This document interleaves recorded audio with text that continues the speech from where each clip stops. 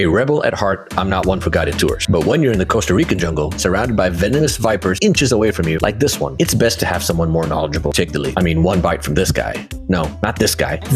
And it could mean the end of your itinerary. So why is the night walk in the Monteverde cloud forest such a popular thing to do? Costa Rica is the most biodiverse country when it comes to wildlife in the entire world. Around 500,000 species are known to live in Costa Rica, which is equal to about 5% of the estimated species on Earth. Costa Rica makes up for 0.03% of the world's landmass. So in conclusion, 5% of the estimated species on Earth live on 0.03% of the world's landmass, which is Costa Rica. Let that sink in. You saw this guy earlier. That is a viper. This is a baby viper. This is a howler monkey. These are leafcutter ants. This is a sleeping toucan. Here we have a colorful, cute bird nodding off at around 9 p.m. And here's another one doing just the same. I know this appears to be a scene from a horror movie, but we spotted 3 monkeys, a frog, 2 vipers.